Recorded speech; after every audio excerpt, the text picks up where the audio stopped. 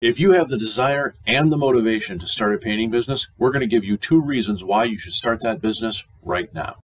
Brandon, what's number 1? The first one is really interesting. It's a robot isn't going to take your job anytime soon. You think about the painting industry, a lot of technical work that needs to be done, a lot of precision work. Robots aren't there and will not be there for some time. You're 100% right. I mean, that goes into not only cutting in around trim, around doors, around windows, that's laying out some tape and getting it to lay flush so when you come back and put your paint on, it doesn't bleed underneath.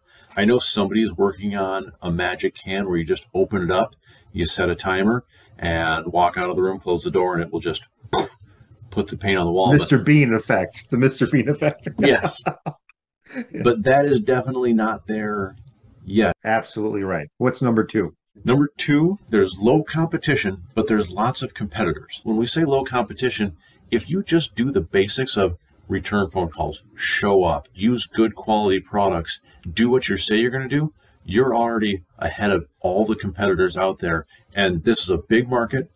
We always know there's someone around the corner who's going to do it cheaper, but they're not going to do it as good as you. That's where you differentiate yourself. Yes, there's always going to be a bottom feeder, and that's just the truth. However, not everybody wants the bottom feeder. Some people just want a good job done and they're willing to pay for it. That is your market, and those are the people that you need to go to. We'd love to hear from you, Ponderers. If there's anything that we missed, leave that in the comments section below, and we'll see you next time.